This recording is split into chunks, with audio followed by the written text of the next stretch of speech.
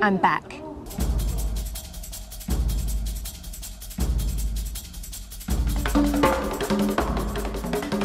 I'm stronger than ever, but I'm going to need to be.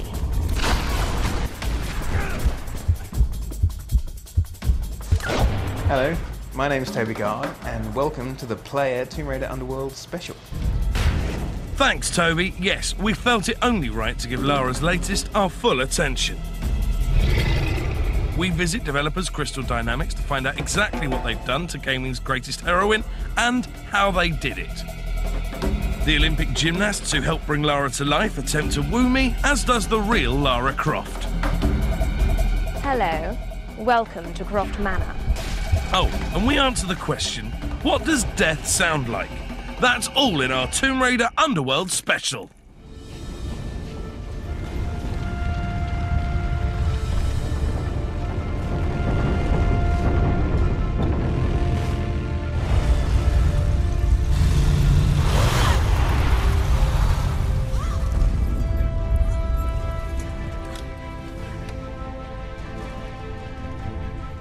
The basis for the story was, from the beginning, was to explore some of the Norse mythology, and obviously we worked out what we could do in terms of what kind of artifact to go after and what kind of pieces from the myths that we could pick on in order to create the story.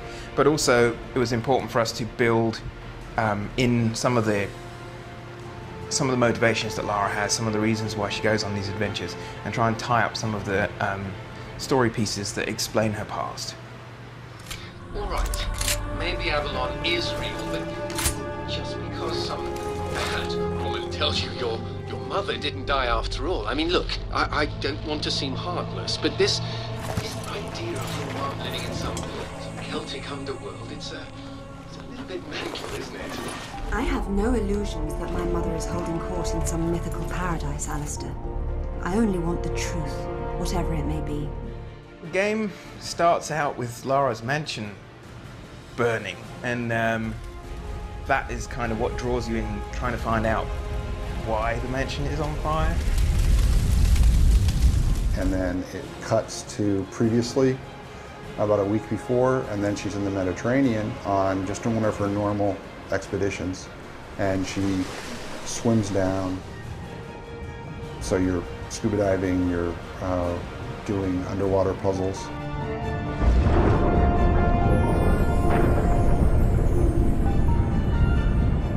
She fights an incredible monster down there. I hope it's as blind as it looks. What she finds is Niflheim, which is one of the Norse underworlds.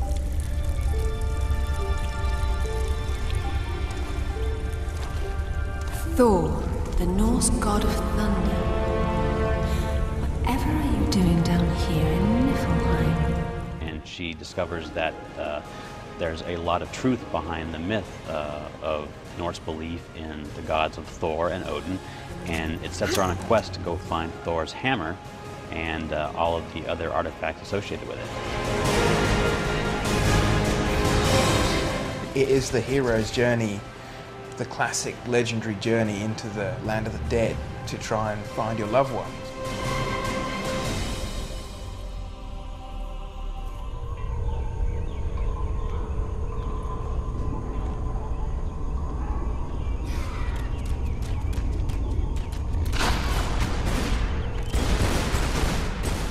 Very early on in pre-production, we came up with this philosophy that we call "What could Lara do?" And the idea was, what would you as a player expect Lara to be able to do given her strength, her fearlessness, her reason for living? And by using that guiding star, that gave us the ability to figure out what new moves to give her. We would be able to balance walk on a beam. I can balance walk on a beam, and you'd think that Lara could do that. Yeah, defo. Anyways, this philosophy led the team to come up with a host of new moves for Lara. She can climb up on top of poles and jump off them. She can free climb on walls with her handholds. She can shimmy along very thin ledges. When it comes to combat, she can split up her guns and shoot at multiple targets at the same time.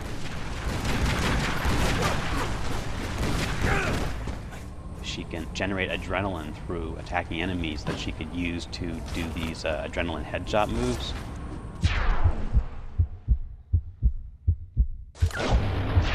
She also has new weapons. In addition to her usual suite, she now has a tranquilizer gun for people that want to put animals to sleep rather than killing them all. She now has new gear items that she has at her disposal. She's got a sonar map.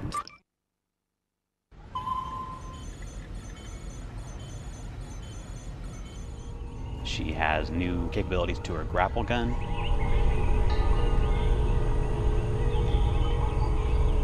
So by coming up with all of these new abilities, we not only deliver on the expectations of what you would expect Lara to be able to do, but we made the game more intuitive so that people didn't have to memorize a lot of arbitrary game rules about what you could and could not do, where you could do it, where you couldn't do it.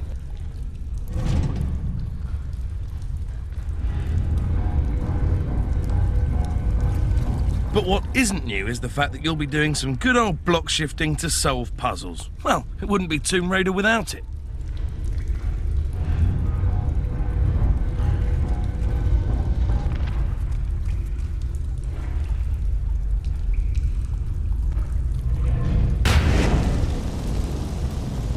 And as ever, you'll be spending a lot of time trying to figure out just what it is Lara's on about.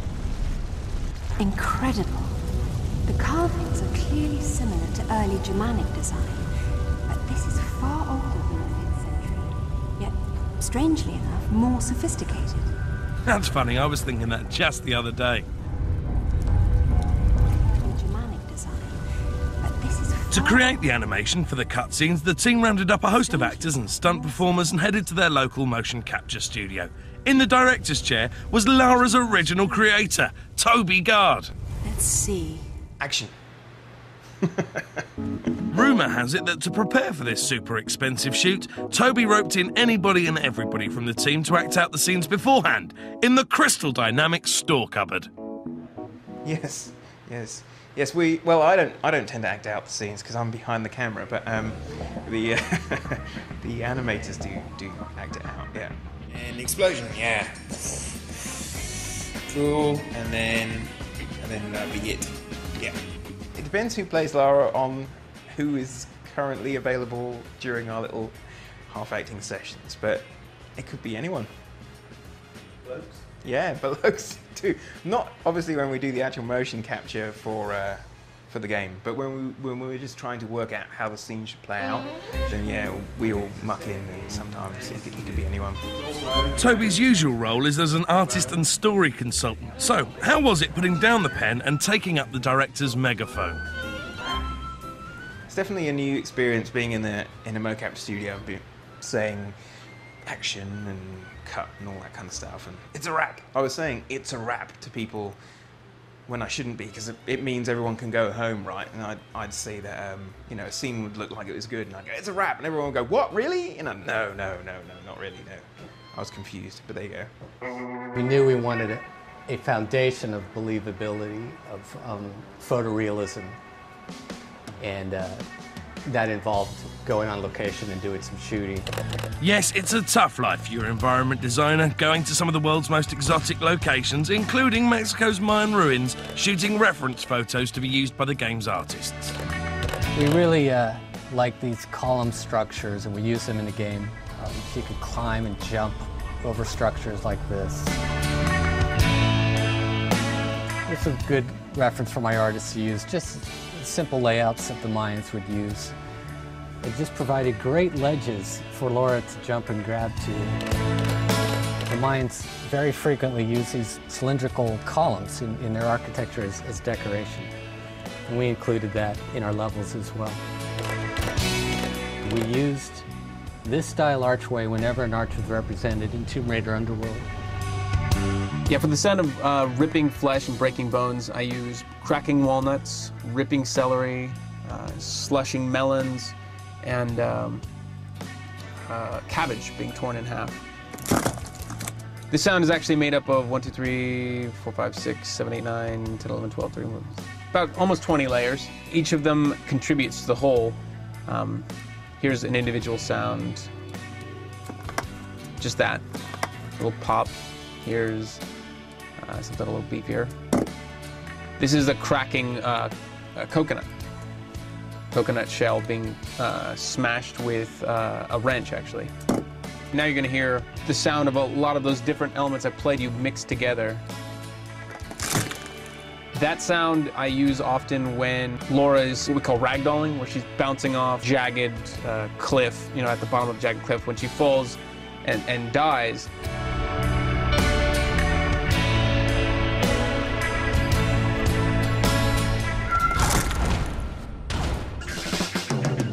Well, that's one way to end a feature. Join us after the break when the real Lara Croft reveals her jewels to me.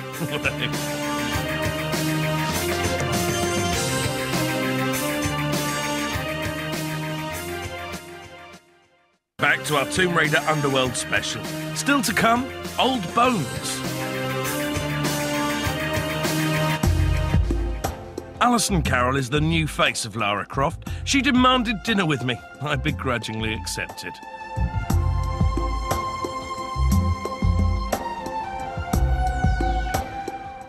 Hello, welcome to Croft Manor. When my brothers found out that I'd got the job as Lara Croft, they've gone crazy. So excited about the prospect of it. My the middle brother, he's like, oh, can we go out in case people recognise you? It's very funny. Anyway, Alison Carroll is the girl next door who's now Lara Croft. And ever since she was unveiled, she's been subjected to millions of questions from geek boys wanting to probe the inner Lara. Oh goodness, how many interviews have I done? So many. I can't even put a number to it. Well, she wasn't employed to count. Yes, being a trained gymnast, some would say she's perfectly equipped to be Lara Croft, but not Alison. In fact, she's taken an intensive course in AAA hard. I'm also going to be doing SAS training, a course in firearms and a crash course in archaeology. So hopefully I'll have all of the skills put together to bring Lara to life. Alison's first photos as Lara certainly brought her to life in more detail than expected. But for those still wondering how she got the job, well, we can reveal she has the #1 must-have quality, an enormous desire to travel the world as Lara. My diary is just jam-packed, you know. I'm going to Australia this week, then to Singapore, Dubai, South Africa. I'm then off to Brussels and Amsterdam, Italy, America. So I'm pretty much globe-trotting, just like Lara. Anyone else gone off, huh? Now then, our tryst was rudely interrupted by a photographer.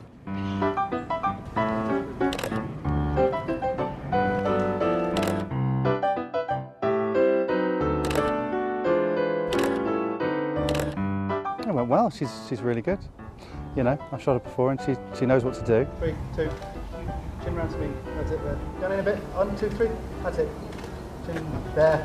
She gets into character really well. Good. There. There. Good girl. Hold on. Eyes to me. I was getting it, so as we went around, I managed to hide the chimney pots and the bits behind with a bit of column, as you do. Just takes a little while to go. Alison wanted to continue our intimate tryst, but she was pulled away again, this time to take part in an archery competition with journalists. Oh, completely missed. Yeah, but it does to me. I want to get it right. It was at this point we glimpsed the steely determination that's at the heart of Alison Carroll. She was determined to fight back. Would she? Yes! Bullseye! Yes! Got 2 in the bullseye. And who else did? No one. I've gone off her. She had one more chance to redeem herself. She promised to do an intimate stage show just for me and 200 other journalists. Take it away, Alison. I'm waiting.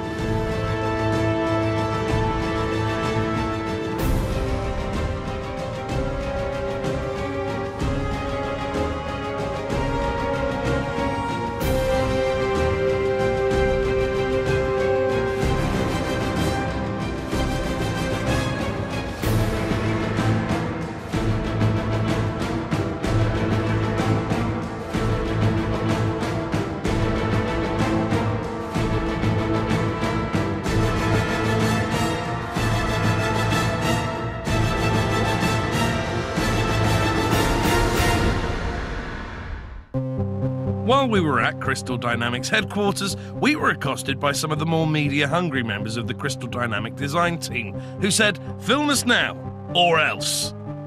I'm Cam Yu, lead character artist, and I'm about to show you some of Lara's costumes and model of the Thrall.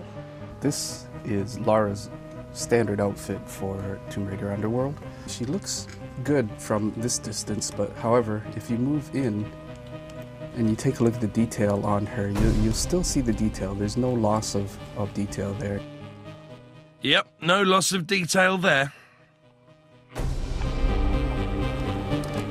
This is for colder weather, obviously. She's got the fur collar and the fur cuffs. Yeah, very important that, collar and cuffs matching. And this one is Lara's wetsuit.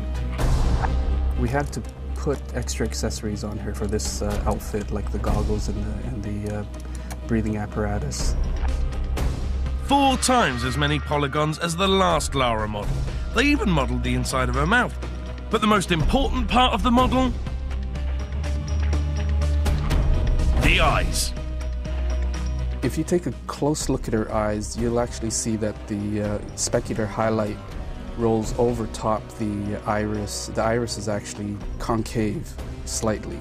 It gives her that extra dimension in her eyes. So we were very particular about how much detail we put into her. This is probably the most detailed model we've ever created for a video game. Hi, I'm Primo Navidad, lead animator for Tomb Raider Underworld, and I'm about to show you how we use motion capture to bring Lara Croft to life. Yes, though motion capture may be older than Madonna, amazingly this is the first game in the series where the team resorted to motion capture to bring Lara to life. In fact, over 2,000 motions were captured. So this is a new feature that she can do in the game, which is the whole balance beam mechanic. So this is what we get directly from the studio. And we also have the actor do it a couple different times just to make sure we get what we want. I took that long file and cut it down to a loop.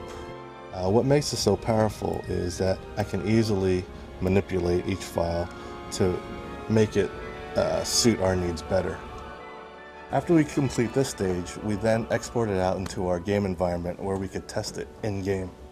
So here is what the balance beam looks like. And because of test level, you can see that it can be a little bit buggy. And if it looks good in here, then we know we finished our job. When we motion captured for Lara Croft, we scoured everywhere for talent, and we couldn't find one person to fill the shoes. We actually used at least 3 Olympic caliber gymnasts. Each brought a different side of Lara that we needed. One was a better actress than the other 2 as far as body language. The other one was very good at gun posing, and we had one who was just an incredible gymnast, so we used her for a lot of the stunt stuff. For this one, we actually had the actor like 10 feet in the air with a harness standing on top of a bar. That was with no harness. We had a 5-foot high box with a little bit of a trampoline in front of him, and we just told him to try to get over it as quick or as stylish as you can. So when I said action, I kind of embraced it a bit, and the actors appreciated it, so I would be, and action. And poser. No, Primo really did have an important role to perform on the set. One habit that I needed to break them of is after they would do a really awesome Lara Croft flip move, at the end they really want to do their and done, which I don't know, maybe they're waiting for a score or something, but we broke them of that habit after 2 days of rehearsals. And thus ended the career of some of America's brightest young gymnastic talent. That's almost it for our Tomb Raider special. Before we go, though, over to Ollie for a quick walkthrough. Lara's arrived at coastal Thailand on the trail of some ancient Norse ruins. What they're doing in Thailand is a bit of a mystery, but before she can investigate, she's got to get up there, and that's going to require a bit of free climbing, one of her new skills. can see her doing now. She can hop onto this ledge. She can do a shimmy walk, which is another new skill. Just edges along like that and can jump off. Head on up the steps.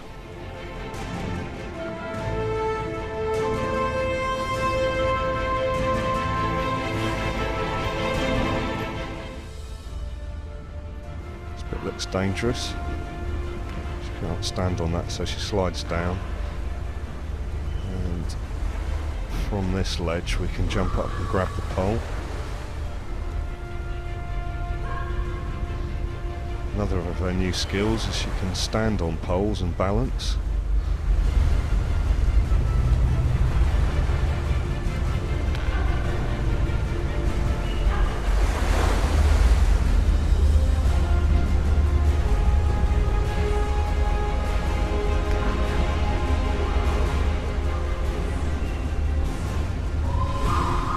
Now we've reached a big gate which we're going to have to climb over, so we'll do a chimney jump up here. That's another new skill.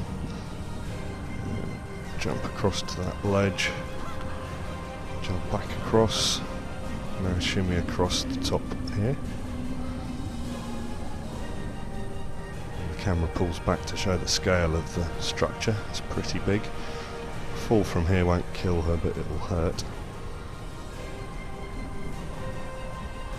Edging round to the front, we can jump up again, leap across that bit, continue to edge our way over to the left before we can jump up and climb over to the right. At the top here we'll see a beautiful Thai temple. We'll actually review this game next week, but for now, we're out of time. Ta-da!